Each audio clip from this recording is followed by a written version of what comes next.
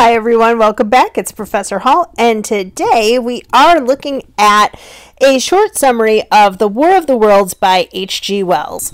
After this, you can watch my other lecture examining a little bit more in depth some of the questions and themes and facets of this novel.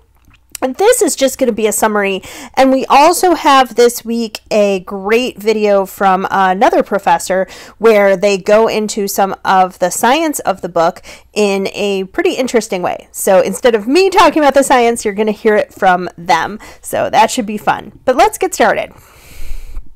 There we have our author, H.G. Wells.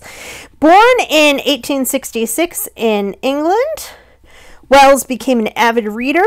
And after an accident left him bedridden for several months. As a teenager, he was an apprentice for a few months, but then wanted to turn to teaching and decided to continue his studies. So going to further his education as opposed to just going right into the apprenticeship and workforce. He had a scholarship to the Normal School of Science, and there he studied physics, chemistry, astronomy, and biology, things that would inform a lot of his writing later on. And he began to write around this time. His short story, The Chronic Argonauts, was published while he was still in college. And then his first novel, The Time Machine, really made him an overnight literary sensation. I thought about having you guys read The Time Machine, but I think that that book is very similar to another book I really wanted to have you read, and that's The Princess of Mars. Both of them kind of are scientific romances or science romances in that planetary romance idea of science fiction. And I also think this book, The War of the Worlds, really was a seminal classic work that influenced a lot of other stories. So, at any rate, in the following years, Wells published a number of other famous books, The Island of Dr. Moreau, The Invisible Man, and some of these are considered scientific romances, which we'll talk about in just a moment. He also, surprisingly, wrote textbooks, short stories, reviews, comedies, and utopian works, although he really is known for his science fiction. After World War I, he became an advocate of world peace, and he wrote some manifestos advocating for peace and for human rights before passing away in 1946. So where does this book fit in terms of subgenres? The scientific romance, the scientific fiction is often what it's called when it's smushed together. We talked about that before. The idea of the romantic literary tradition being concerned with the supernatural or gothic elements, having an adventure, having some faraway places, not in this book, but in others, some improbable plots where the reader has to suspend disbelief, and that certainly is something that readers at the time would have to do with this book. Today we're kind of more used to these types of novels, and we're willing to jump right into that world. So here's a depiction of H.G. Wells' other book, The Invisible Man. We have the Invisible Man, you can see running with some of his clothes in his bag. Hard science fiction. This book is concerned with technological advancement, with astronomy, and with those hard sciences. So as opposed to the soft sciences like psychology, sociology, anthropology. We talked about that before as well. It's also in the subgenre of invasion literature. I'm going to discuss this in my next lecture, but at this point in time, in the late 1800s, there was this kind of concern that British people had that they had invaded a lot of places, and what would it look like if they were invaded? This work, The Battle of Dorking, was quite popular at the time. I love this. I'm going to zoom in on this for you guys. No book has ever touched the public conscience more strongly than this. The idea that Germany would invade Britain, there's another book where France invades Britain using hot air balloon technology, and kind of like which was quite new at the time, and fighting from the skies, and the British people being trying to cope with this and trying to figure out how to fight against them. So interestingly enough, the idea of alien invasion really was started by this book, and a culture completely foreign to ours of extraterrestrials coming in, trying to take over or trying to invade for beneficial purposes. Here not. Here they are quite villainous and disgusting, which we'll see in a second. But yeah, this book really did start almost a completely new subgenre of science fiction. So for that reason, I think it's worthy of study just for that reason alone. So a little bit of historical background. The book is set in suburban England in the late Victorian period. So just outside of these small towns that are kind of surrounding London. There's a little bit of a rural landscape just outside of the town, of the suburbs, but essentially it takes place at the time it was written. Why is this important? Because some of the film adaptations, particularly the one with Tom Cruise, show this alien invasion taking place now. And if it were to take place now, we have an understanding of robotic technology. We have an understanding today of flying machines, right? Helicopters and planes. And we have a concept of a flying saucer, even if we don't have an actual flying saucer on this world. So you have to really picture these things that fly and these electronics and heat rays that are essentially lasers, tripods that these ships fall and then they become these tripods that walk through and destroy everything. And you have to picture those amongst wooden wagons and horse carts. It's quite a bit different. Another thing to know that at this period of time, as you can see in this picture, a lot of works were serialized. They were printed in newspapers or magazines. I'm going to zoom in here real quick. Number 84, Charles Dickens, Great Expectations by Charles Dickens, a new serial to be continued from week to week and completed in about 8 months. So they had this.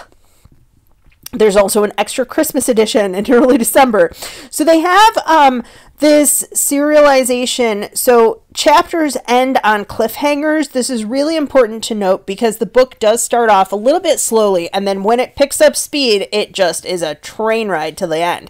It's hard to stop once it gets going. But that's something that I'd like you to look for in terms of the structure of this story, how each of these incidents really, these episodes kind of end on a cliffhanger or help to draw us into the next part in some way. So here are some pictures of Britain around that time, around 1895 to 1900. We have, I think this is Woking, where a lot of the story takes place. This is a little bit of a thoroughfare here. Here is a little bit more, you can see some of the shops and stuff. These would be kind of smaller shops or possibly residences. And then this is another residential street. So yeah, to this little girl playing with her hula hoop, in her dress and her hat and her gloves, and they're meeting this horse-drawn carriage here. This idea of these aliens would be quite quite a bit more horrific, I think, than they would be to our imaginations, where we've got a lot of these stories, but also a lot more advanced technology, obviously, as well. Another little bit of historical background. Many American authors of the time focused on strong romantic heroes. We're going to see that next week when we look at A Princess of Mars. That guy is 100% an American hero. They have adventures, they overcome adversity based on really determination and grit. And in contrast, a lot of British authors, including H.G. Wells, have kind of a bleaker view of evolution. Man's place in the universe is really in question. If there are aliens, then we're not possibly as important as we think we are. And in evolutionary terms, we might not be the most advanced species. So there therefore, the hero of this story is unnamed. He's powerless, and he really is a victim of these natural forces. A lot of writing in America at this time that was not science fiction looked at nature, and naturalism is a literary movement where people are driven by fate. But I think even more than American stories where people are really trying to fight fate, and the idea that we can, we can be born in poverty and we can grow up to be the president of the United States, which I think historically is not true. But it is an idea that we have in our minds that you can grow up poor or be born into poverty and you can become wealthy, that you can pull yourself up by your bootstraps. It's a very American idea. So this book is kind of fighting that idea a little bit. And that's something I'd like you to look for in terms of how people perceived at the time these ideas of evolution, what they really meant for society. Again, this question of social structures and social mores kind of being changed by science, both in the author's life and in the novel. Prior to the novel's publication, American astronomer Percival Lowell published a book on Mars in 1895. His observations on the planet suggested that there were canals on the surface. Many researchers sort of speculated that this might be a sign of sentient life.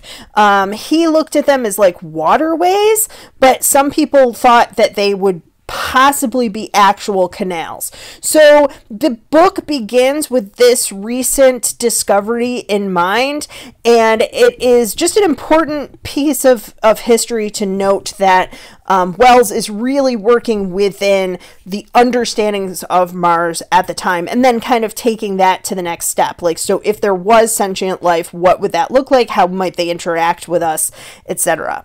The book was adapted into a radio play, that's the picture here, in 1938 by Orson Welles, not related to H.G. Wells. This is where a lot of people have heard of the War of the Worlds, from this radio play. There were newspaper stories saying that it caused a panic. And some people may have been not understanding that this was a radio play, but I have to tell you that Orson Welles is working, this is the Lux Radio Hour. They have adaptations of movies and books every single week, and as you can see here as he's talking, there is an orchestra. So they announced at the beginning what they were talking about. There are advertisements throughout the radio play, but I'm going to link it for you in case you want to listen to it, because it is quite interesting, and you can see the way that it's adapted, how people might be kind of fooled into thinking that this is really happening. And certainly there were a few people who called in worried. Whether that was, Mabel down the street who's 89 and not quite got a little bit of dementia going on, that's not really completely clear. So at least part of the legend is true, and I thought it's worth mentioning because it's really the legend of this story and why it was so popular. Here is our hero's journey again. We really do see the call to adventure, not on this chart, but certainly on others, the resistance to the call. Here, the call to adventure is not to something happy, obviously. The meeting of a mentor is twisted a bit here, and we'll talk about that in a moment. The crossing of the threshold into this adventure when the aliens fully invade, the trials that the unnamed narrator goes through. He does have kind of a death and rebirth. Does he have a revelation? Does he change? Is there an atonement? I don't know if we can follow this perfectly here, but certainly he returns changed at the end of the story. So I'm going to try to summarize this a bit for you without giving too much away. Calling to adventure. I like this picture from DeviantArt because it really does show what this kind of is looking like. We have this suburb, we have a little bit outside of the suburb, and this big cylinder falls. So Mars is closer to Earth than usual. a few years before the main action of our story begins. We have Mars coming closer to Earth because of some astronomical conditions. The narrator sees a series of flashes and he talks to his friend Ogilvy. Now, Ogilvy is kind of set up to be like a mentor. He understands the science of the planet more than most people, and so we sort of have this expectation that Ogilvy is going to lead our narrator through this story, or that he might be the hero of the tale. The two friends witness the flashes and then they go to an observatory. They debate whether this could mean that there is life on Mars. Later, there are falling stars that appear all over England. One of these falling stars, or what people think is a falling star, is this cylinder, which crashes near the narrator's home in the small town of Maybury.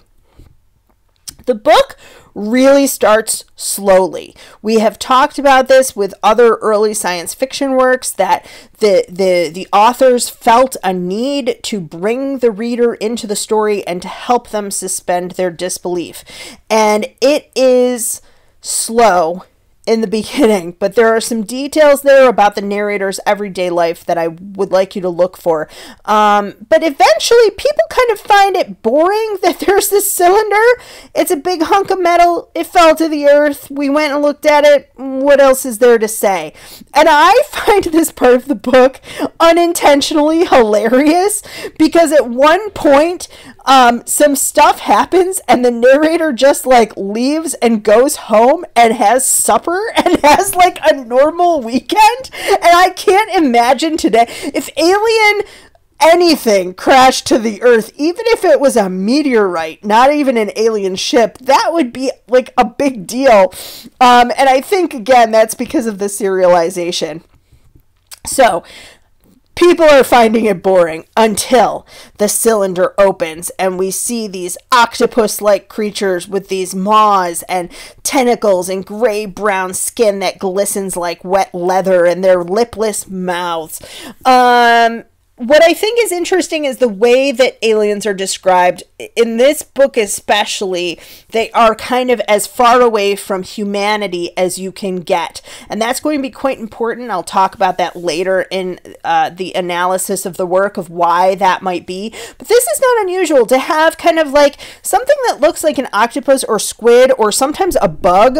In Orson Scott Card's book Ender's Game, they're called buggers because they look more like bugs. So again, things that are on the earth that we feel like are different from us and we can't relate to in the way that we move or the way that we think. The Martians emerge and then they retreat. Some people flee from the hideous creatures.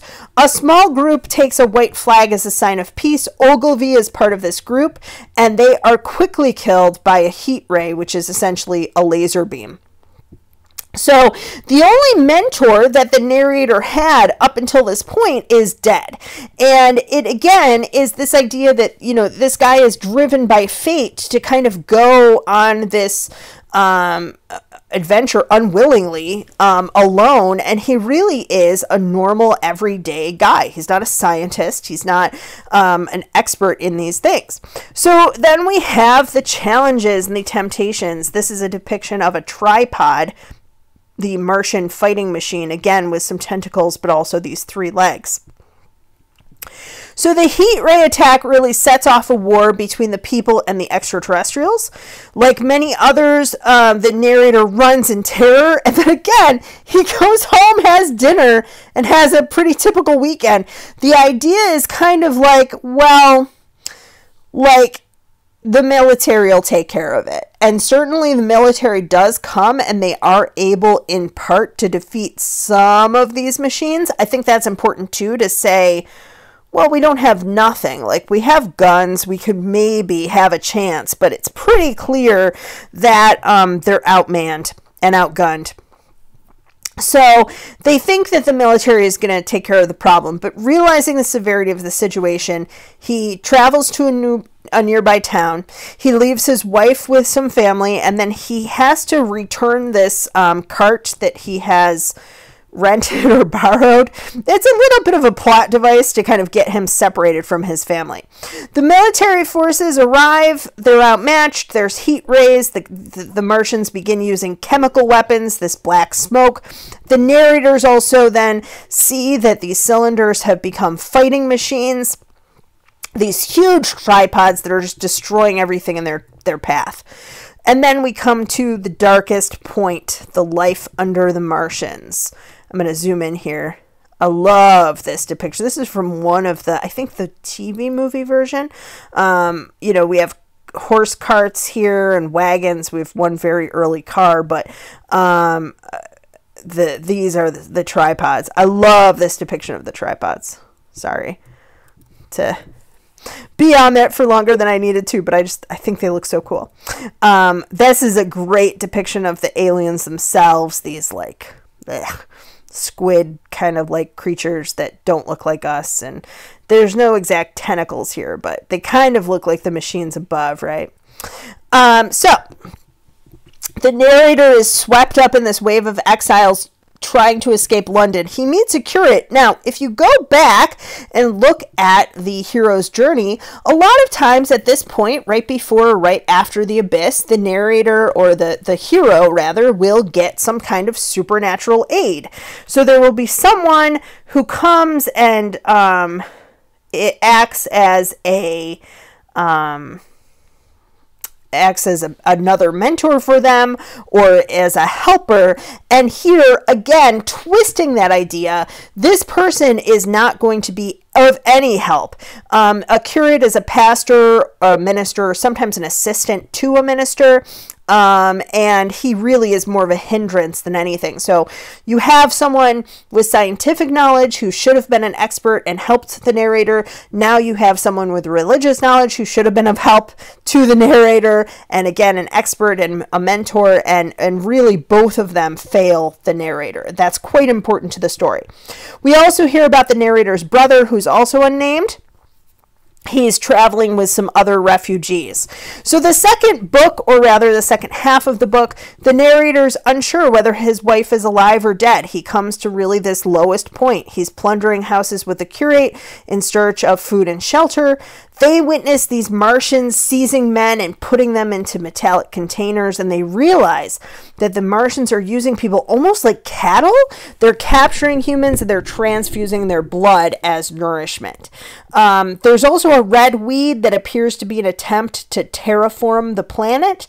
And I think that idea, especially for this time, is like amazing that he kind of thought about this. The Martian, if you saw the movie or read the book, there have been a lot of speculation now of whether we could terraform a planet, but the idea of an alien race doing that to us, to me, is fascinating. So the narrator basically surmises that the Martians have used up all the resources on their planet, and now they're planning to plunder Earth and use the Earth's resources and kind of put humanity under enslavement and take over the world. The Tom Cruise movie, the end of it. Sorry, it's just not that great, but I do like Dakota Fanning. I'm not I'm not a fan of that particular film, but eventually there's a type of return for our unnamed hero. I don't want to give too many details away about what exactly happens, because I don't want to have too many spoilers for you guys, but he's nursed back to health at the end. He's changed. He's haunted. My other lecture, I talk a little bit more about the end and kind of the meaning of the end, but he believes that the attack might have been beneficial in some ways, that humanity has learned from this. At the same time, he has this abiding sense of doubt and insecurity, and that's where the book ends, in this place of unknowing. And it's a really good example of how science fiction kind of asks questions and says, hey, there are not easy answers to these questions. What would technology be like? How would that affect people? How would it affect one person? How would it affect society as a whole? We can't answer these questions very easily. So, yeah, so that's the book, and I hope that you enjoy it. So read-alikes. If you like early science fiction, The Journey to the Center of the Earth by Jules Verne, From the Earth to the Moon, also by Jules Verne. Those are some great early science fiction books. The Martian Chronicles by Ray Bradbury are some interesting short stories, one of which I just love this. Well, I won't get into it. I'll let you guys discover. But they're really great short stories. The Martian, as I mentioned, by Andy Weir, is about a man who goes on a mission to terraform Mars and is stranded there away from the rest of his crew.